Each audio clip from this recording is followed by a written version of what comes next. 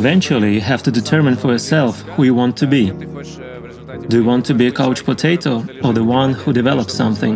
I am in favor of total enlightenment of people, just to give them maximum access to the information so that they can realize for themselves what is important in the fact and what is not, so they can make their own choice. They will become happier because they will take responsibility for their lives. Look, here's the funny thing, and I strongly recommend your subscribers and viewers to Google it. As of today, humanity has not come to a consensus of what attention actually is. First, we need to understand what attention actually is and then to fit it to the modern world conditions. You should create a good habit for yourself of making the world a better place. When you take care of your health and you're in social networks, you already influence others. Technology is a tool like hammer. You can hammer in a nail, or you can break through a wall. And I think that the question is not about technology, but about the people that use it. All the problems start not when bad people do something, but when good people do nothing. It seems to me that for people who can say something good, it is necessary to start saying it. Humaneness should be developed in us, and then it can be scaled with the help of technologies. First and foremost, it is necessary to put meaning in your business and not just seek to profit. Then, I think this transformation will happen.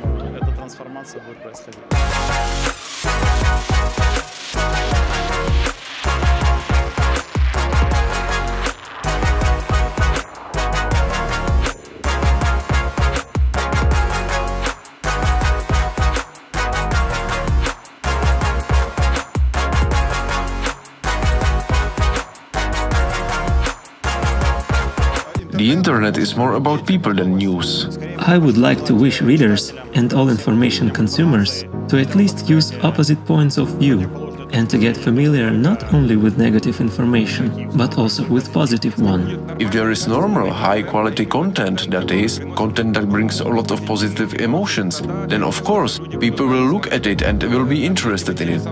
We have all the resources and all the tools in order to improve the human values in society.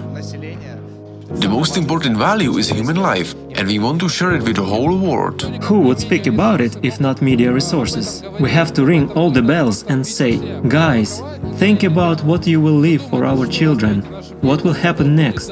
Let's make it so there are fewer wars and more space exploration. As it is said, in a human, everything should be beautiful. When everything is beautiful in society, relationships between people will also be better. We understand each other, so reasonably we can get more relationship with each other through this IT technology. We can help people change themselves. We can give people the tools to help them begin to change themselves. It is overcoming new challenges every day, solving them, and self-improvement. We need to stop being afraid of the future. First of all, it will come anyway, and it is unproductive to be afraid of it. And secondly, it is actually not so terrible.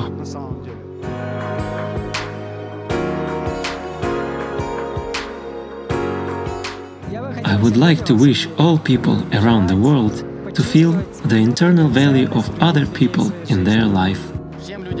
Of course, I would like to wish all the people in the world to become carriers of these universal human values, to set an example for other people.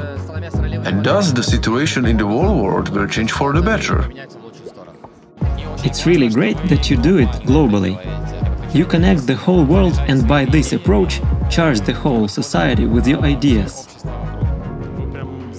You ask questions which every person should ask himself at certain stages of self-development. And the older we get, the more often we should ask ourselves these questions.